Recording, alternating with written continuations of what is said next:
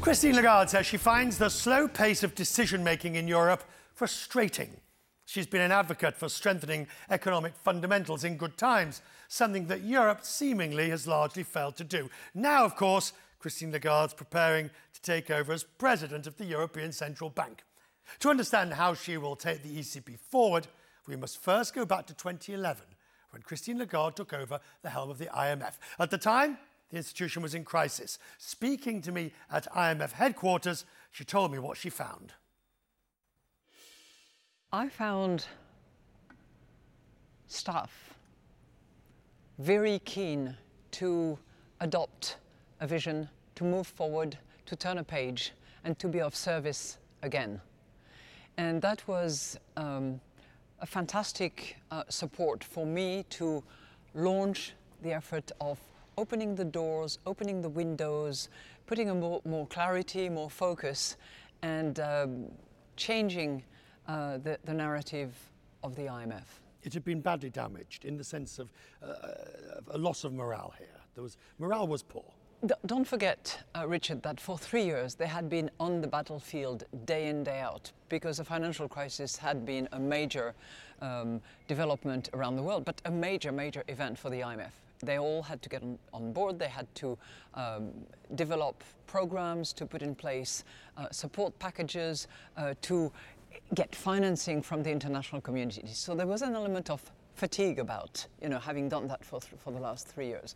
And then, of course, there was the crisis of management, because my predecessor, Dominique Strauss-Kahn, had his personal issues that created chaos in this institution for a short period of time, luckily. But it was difficult at that time, yes. And you arrive here and you immediately face and fall into the debt crisis in Europe, the sovereign debt crisis from Europe. Now, you know all the participants on the other side, so it's not like you're a stranger, but you're coming at it from a very different angle from the IMF, aren't you? I changed side of the table from being a Minister of Finance, faced with the financial crisis and then the sovereign debt crisis in Europe. I moved to the other side, which was head of the IMF and possibly having to help some of those countries, which we eventually did. From Portugal to Cyprus, to Ireland, to Greece, Latvia, and a few others. We had to rescue those countries.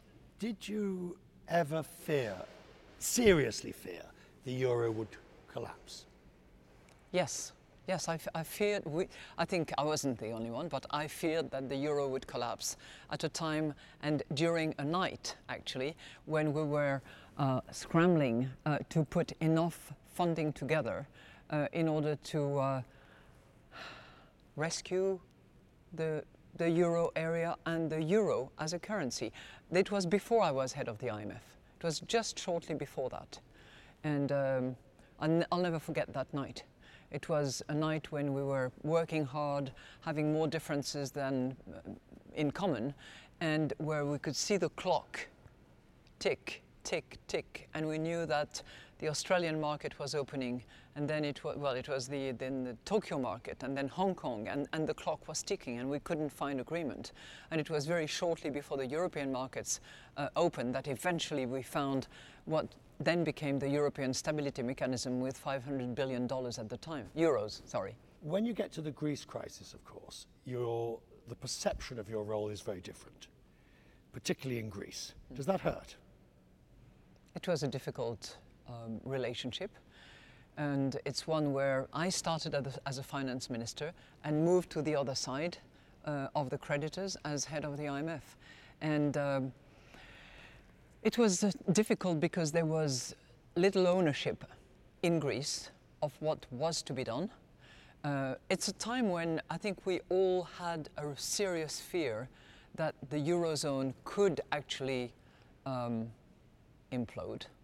Because if Greece had left the eurozone, then there was a huge big question mark as to the solidity of that monetary zone and the eurozone. Did you ever get angry or frustrated that the eurozone was built so badly? During that time, it became clear they had built a house with leaking roofs, poor plumbing, and dodgy foundations. I think you're going over the top here, Richard, because it's a house which is a unique construction. Never ever in the world and in the history of the world have 19 countries decided to put together their currency sovereignty together and develop fiscal common base, banking union and all the rest of it. So it's an unbelievable experiment which is still ongoing. I tell you what has made me sometimes angry and frustrated. It's the speed at which decisions are made to strengthen that construction and to reinforce the foundations. Because eventually the Europeans will get there, but it will be, taking an excruciating amount of time and delay and divergence before they eventually get to what is needed. And I can see right from the get-go what is needed, and I'm sure that others do.